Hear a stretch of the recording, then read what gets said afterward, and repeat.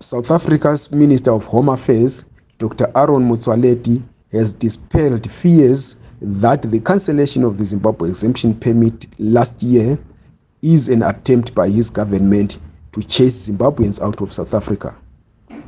At the announcement that the Zimbabwe exemption permit would not be renewed, many were sent into panic mode, fearing that the more than 178,000 Zimbabweans who live and work on the permit in South Africa would find themselves with nowhere to go. However, in an interview with a South African radio station recently, Dr. Motsoaledi welcomed a change of heart by many Zimbabweans who, he said, after taking a slow pace, are now applying for the waivers and permits. But what we've realized is that the people who are now applying for what we have asked them to apply for have picked up quite dramatically, because I suspect people were given wrong information, which the media has been giving even after our correction.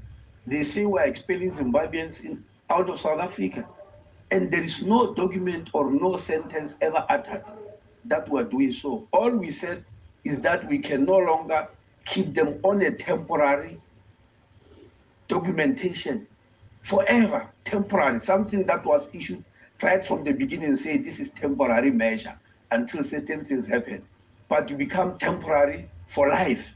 We just said, no, this can't be. We are asking them to migrate and apply for other documentation that allow them to sojourn. And there are 17 types of permits and visas in South Africa.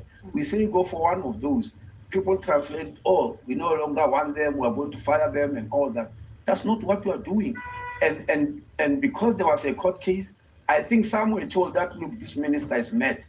Don't apply, the court is going to throw this thing out. But some are realizing that, what if, because as I'm sitting here, you never know what the court of law will say. Even lawyers don't know. If you put 100 lawyers here, they are going to give you as different as 100 opinions about what will happen after a court case. So people realize that they've got to safeguard their future by applying and taking advantage of what is on offer. There are those, though, who are complaining that ever since this announcement was made, they did go and they did try, and months later they're still waiting for a status. As online, there's nothing that tells them where their application is at the moment. Are you aware of such cases, and what happens to people if they don't meet the deadline in June? You remember we extended it. It was supposed to be in December.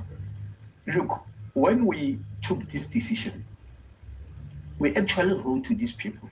So it can't be true that they don't know. We wrote to them. Personally, I signed a letter to each one of these 178,000 people involved. We wrote them a letter because we've got their addresses, we've got their files. We also sent them, WhatsApp messages. We also put the same letter on our website. We also sent a copy to the Zimbabwean embassy for those who might go to their embassy to ask. We also met several groups who said they are representing them to clarify the matter and even put addresses and say, if you have got any inquiries, please write to this and that and that and that. So there are two processes now. Those who we are asking to apply for waivers and those who are applying for the real permit. What we mean by applying for a waiver, when you apply for certain permits like work visas, scarce skill visas, there are certain requirements that are wanted from anybody. But for this particular group of Zimbabweans who are giving them a waiver, but they must apply for it.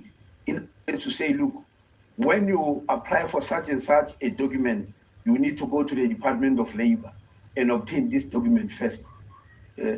Please waiver that. Give me a right of waiver so that I don't have to go to the Department of Labor because I'm already here. And we're issuing those waivers. I'm signing them every day and say, yes, you are already here. You can apply for that visa. You don't have to follow those steps. We're giving you a waiver. Those are the ones that are signed by me.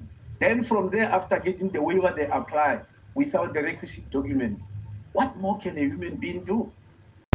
This will come as welcome news to many Zimbabweans who have been fearing that come June 30, they would have to pack and leave South Africa. Motsoaledi, AVG News, Johannesburg.